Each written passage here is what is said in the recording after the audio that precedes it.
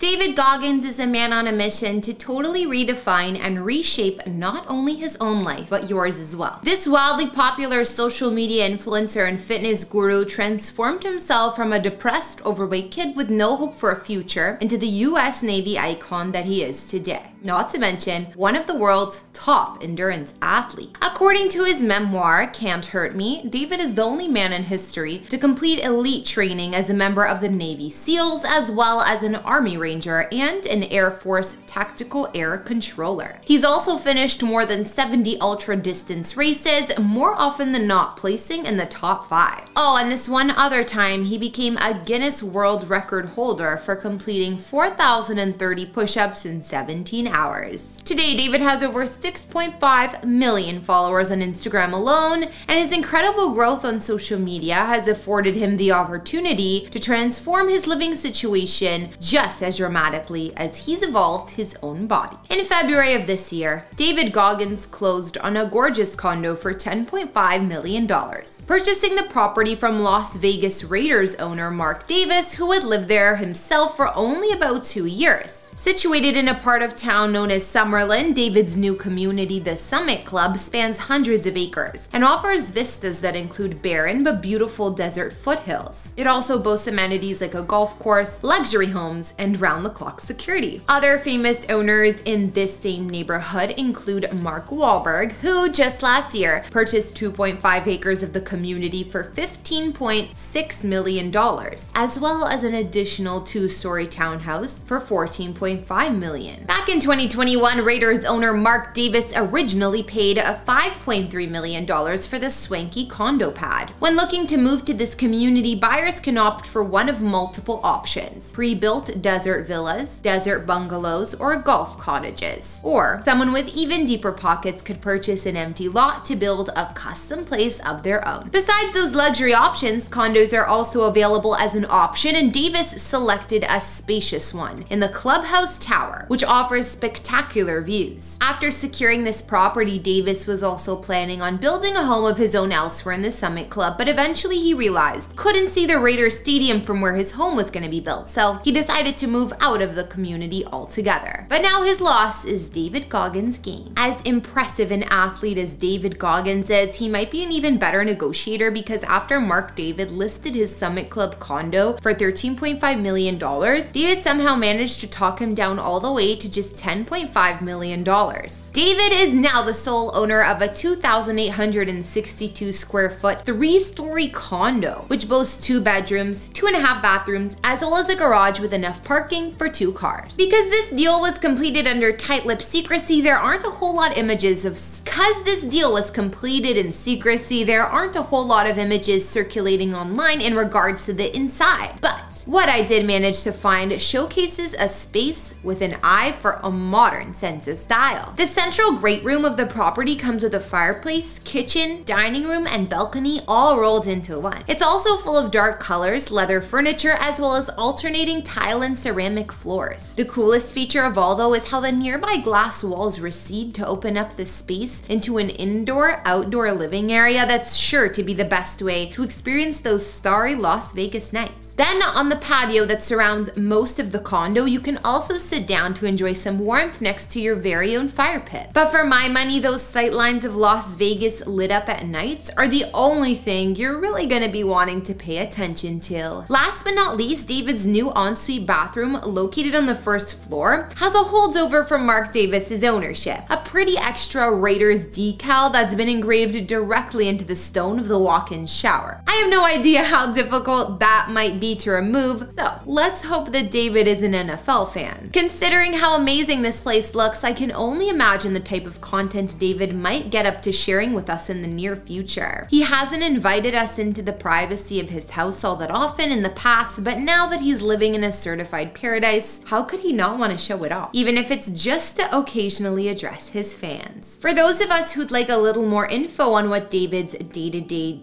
Tales, his fiancée Jennifer Kish has come through, giving fans a peek behind the curtain into what 24 hours with David is really like. It's not always easy living with a fitness fiend. And when your partner is also an ultra-marathon runner, as well as a former US Navy SEAL whose entire brand is motivating people into doing things they don't want to do, it's probably even more difficult. And for the most part though, David's issue isn't that he's constantly on the go or stressed out. It has more to do with the cumulative effect of all this exercise on his body. In September 2020, David's partner shared an image to social media that showed just how far David is willing to practice what he preaches when she uploaded an image of his feet. A picture that's most definitely worthy of a content warning, so if feet gross you out even on a good day, you might want to look away right now. That's difficult to look at, and even more difficult to imagine having to live with. And yet somehow Jennifer isn't too concerned about her lover's disgusting athlete's feet. Instead, she's simply proud of him. Elsewhere in her post, Jennifer claimed that this nightmare was a result of David's mind-numbing grind that includes running no less than 10 miles each day, not to mention all his workouts in the gym and at least 2 hours of stretching. What's more, Jen also revealed that like most athletes, David is very much a creature of habit. He not only has his madcap workout routine, he also wakes up at the exact same time each day, drinks the exact same protein shake, journals before going to bed every night, and never takes a day off. Or as she likes to put it, the monotony is real. While responding to his partner's light teasing, David would admit that it takes a special type of person to live with him day in and day out. And luckily for him, he seems to have found exactly that with Jennifer. So now that you have a general idea of where he lives in Vegas, don't forget to keep your eyes open if you're ever around the Summit Club to potentially catch a sneak peek of David breaking a sweat while filming some new material around his community. But if I'm being honest, something tells me the high rollers in that luxury area might not be all that excited about David recording around their premises. Or maybe we'll get a David, Goggins, and Mark Wahlberg collaboration workout session. Who knows? But for now, I'm gonna call this tour right here. Thanks for watching our latest episode, and before you head out, consider answering the following question. If you were rich enough to live in a $10 million home, would you also take the time to prioritize the health of your feet? Let me know if you would have adopted a better self-care routine for your lower limbs than David has in the comments below. Otherwise, like, subscribe, and turn on your notifications to make sure you never miss an episode. My name's Kara the Vampire Slayer. If you'd like to check out a few more homes today, then stay tuned, because coming up is our look into the gorgeous properties of Tony Robbins. I'll see you all next time.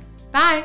There are few motivational speakers in the world that are quite as famous as Tony Robbins, who rose to fame in the late 80s thanks to a series of infomercials that promoted his soon-to-be popular seminars and self-help books. Today, Tony owns more than 30 companies in a variety of different industries. Millions of people continue to seek out his self-transformation techniques, including rock stars, movie moguls, CEOs, presidents, and members of at least 2 royal families, as well as such inspiring personalities as Nelson Mandela and Mother Teresa. With a non-stop schedule like that, whenever Tony is looking to be rejuiced, re-energized, and replenished, he knows exactly where to head. His main residence, a palatial mansion situated in Manalapan, Florida.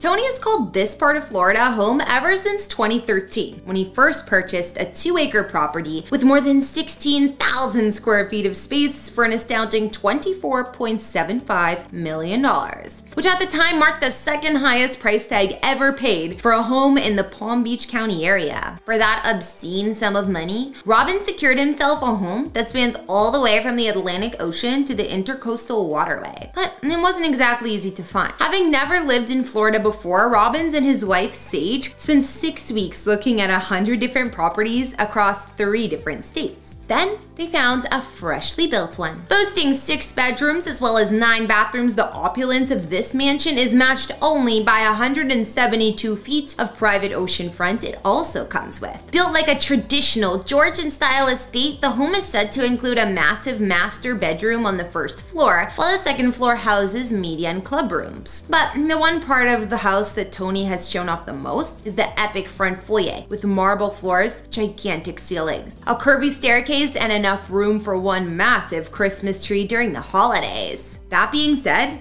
The most interesting addition to Tony's home is definitely the indoor slide that helps him get from his first floor to his basement playroom with its squash courts, golf and racing simulators, as well as its very own bowling alley as quickly as possible. As for the exterior, the home is said to have a resort-like feel thanks to its many palm trees and sand, not to mention a beachfront infinity edge pool. There's also a pair of 2-car garages, a newly built seawall, and a lakeside dock among his many amenities, including the ability to travel wherever he wants in a short amount of time. He told Palm Beach Illustrated, "My wife has all the resources she wants. She could be shopping in 10 minutes, or she could go to Boca in 15 minutes. It's nice to go have Sprinkles ice cream or hop over to Nordstrom's. It's a beautiful area. You've got everything you could imagine here. We really love it." For as much as he might have paid for this home 10 years ago, estimates suggest that it's worth far more today. And some experts believe Tony could ask for as much as $75 million if he were to put it up on the open market. Not that that appears to be happening anytime soon. After all, Tony's got choices, and if he ever feels like leaving Florida, then he can head to his favorite destination on the planet, Fiji. In 1989, at the age of just 29 years old, Tony Robbins bought himself a 525-acre all-inclusive resort known as Namale on Vanuatu, Fiji's second largest island, for $12.15 million. Today, that same resort is worth more than $50 million, and even Oprah once listed it as one of her favorite things back in 2012. Tony discovered Fiji years ago. At the time, he was sitting on one of its many beaches, watching the tide come in and looking at the stars, when he suddenly realized just how truly special it was here compared to most other places in modern-day society. He told Architectural Digest, "For me, quality of life changed when I went there. I shut off all the stimulus of CNN, the million phone calls. I went deeper. I was listening to the whispers of destiny." Ever since then, Tony has lived on the resort 2 months out of every year. But before I tell you about where Tony resides here, let's take a look at the resort itself a bit more first. Located about an hour's flight from Suva, the capital city on Viti Levu, and a short drive from that island's airport, where locals have to shoo away cows before a plane can land, this former coconut plantation was built on limestone and lava outcroppings over the Koru Sea. Anyone visiting this intimate resort is sure to find it as alluring and mesmerizing as the meke dance used by the Fijians to welcome all the resort's guests. Tony enlisted the help of Robert Trown, an Aspen, Colorado-based architect, to design Namale with the assistance of an Indian construction company as well as numerous islanders. Situated amongst lush vegetation including giant ferns as well as mango, coconut, and breadfruit trees, this resort has been built in what's known as Fijian Bore style, which features traditional thatched dwellings you'll find all over the islands. The reef 200 yards out provides excellent snorkeling, fishing, and diving, while the majority of the 16 Bores offers 700-degree views of the sea. They are linked by a series of wood decks leading to pathways that wind their way through some truly romantic dining spots hidden amongst the rocks. All of those huts were constructed by hand utilizing a team of 40 craftsmen whose only power tools were drills to use in the volcanic rock. In the main Bore, the resort's central lobby, timber beams are wrapped with patterned coconut fiber rope known locally as maji maji. Then the roof has been thatched with a folded flat leaf referred to as soga. Taken as a whole, the entire resort creates a mesmerizing landscape, and Trown once told AD, "It seems to float above the cliff face. The banyan and guava trees help create the sense of total seclusion." Trown wanted to cultivate a Fijian feel, but also wanted to avoid cliches. As such, he drew on the island's distinctive blend of cultures, mixing Fijian and Indonesian artifacts as well as rattan furniture to decorate many of the rooms, including the bula. As such, he drew on the island's distinctive blend of cultures, mixing Fijian and Indonesian artifacts as well as rattan furniture to decorate many of the rooms, including the Beulah house, a grand villa that boasts 2 adjoining guest quarters, walls paneled in wood, a pool, as well as private access to the beach. Meanwhile, the resort's open premier dining spot features more of the traditional thatch roof construction, as well as a large deck that overlooks the ocean and smaller decks for intimate dining down within the lava rock crevices. Once everything was perfect, Tony opened this resort in 2003. It's been one of the island's most in-demand destinations ever since. Tony Robbins is famous for being able to get people to walk across hot coals. And no, I don't mean that just metaphorically speaking. But whenever he holds seminars here on his island resort, things are a bit more relaxed, especially for him. That's because Namale is the one place that Tony likes to come to unwind. As Tony himself likes to put it, it's the retreat to which he escapes to be with his family, while also finding the time to climb in the rainforest, relax, write, and create. Tony does all of that from his own private residence on the resort known as Lomalongi. The natural environment on the island is bright and full of color, so the palette inside of Tony's home, specifically in his master bedroom, is neutral to highlight his views. The interiors here are an exotic extension of the jungle outside, and Tony's living room is set to open right onto the pool deck. There are also little details like antique prayer pages hanging above a series of bookcases in this room. Of course, with this being his own private fortress of solitude, Tony has refrained from sharing much about his own personal living quarters. But ever since first purchasing this property in the late 80s, he's expanded the resort's overall size to what it is today, with an additional 300 acres. And he's done it all by keeping to his own laws of success. He told AD, "I wanted a place where people could experience serenity and freedom and be nurtured. I brought my friends here and thought I don't have to say squat. I can just sit here and watch them transform." According to Tony, anyone visiting this magical destination and experiencing its tropical breezes will find themselves in due time. So if you got a few $1,000s just burning a hole in your pocket and you're finally ready for a little self-growth, then the Namale Resort and Spa is calling your name. All right, everyone, that'll bring this house tour to a close. Thanks so much for watching, and before you head off, consider answering the following question. If you could own and operate your own resort anywhere on the planet, where would it be? Let me know where your personal Fiji is located in the comments below. Otherwise, like, subscribe, and turn on your notifications to make sure you never miss an episode. My name is Kara. Don't go anywhere yet, because coming up, I'm about to take you inside the homes of the late Jerry Springer. I'll see you all next time. Bye.